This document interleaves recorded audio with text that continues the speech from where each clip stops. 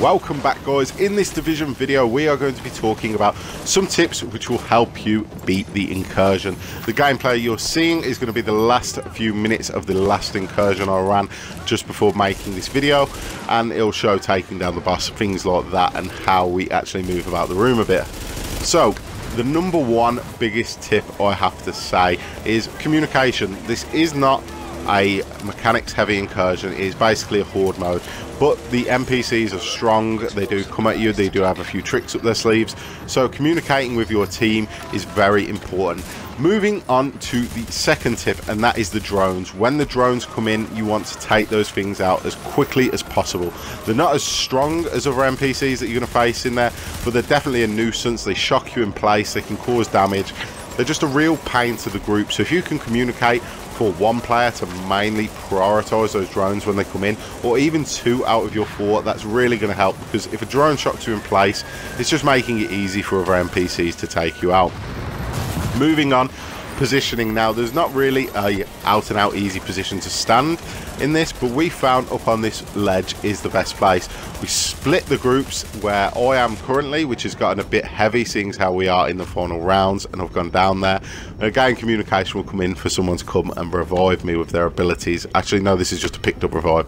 Anyway, so as you can see, we have two guys on the right and we have two guys pushed up further here. That allows you to have two different lines of sight on the NPCs if you wish. So there's not a lot down on the left at the minute, they're all pushed further back, but in the earlier rounds definitely, and also in the higher rounds, it just gives you the opportunity to then have two different lines of fire on the enemy. So if they're in cover, it makes it a lot easier to get them down quickly. Another tip that I would say, when you get again into the higher rounds, when you see the medic characters coming out, shoot their medic pouches so that they come over to heal them. Do not destroy the pouch, just leave it up so that they come to repair it, and then once they come to repair that station, you can then take them out. Although they're not much of a threat, they do heal and make it very hard to take down those yellow enemies. So that is another tip I would recommend for you guys to do. Now in terms of abilities, we used heals, we used smart cover, we used shock turret for the first half. After that we came against enemies which could hack the shock turret, and it just made life harder for us. Now here is the mechanic for actually beating the thing. You're going to have a button on either side. Send the people to the buttons at the exact same time, press these buttons at the exact same time, and then have the character with the bomb run to the back of the NPC and plant it. Once they've done that, the NPC will then start firing off explosions which you can run and hide from, but in this corner here it can't actually hit you with that explosion at all. So if that's something you're struggling with, head to this corner and you'll be kept safe in there.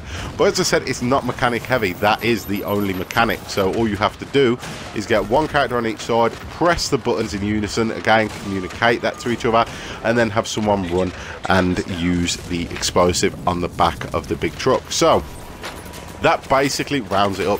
The only real tips other than what I've already said is just making sure you have good gear on your characters as best you can, and making sure that you do speak with your teammates. I can't stress how important enough that is. Hopefully you guys have enjoyed this tips video. Hopefully some of these tips will help you beat the incursion yourself. If you have enjoyed the video or have found it useful, then feel free to leave a like. It is always appreciated and really does help the channel grow. To never miss a video, make sure to subscribe. As always, thank you guys for watching, and I'll see you tomorrow with a brand new video.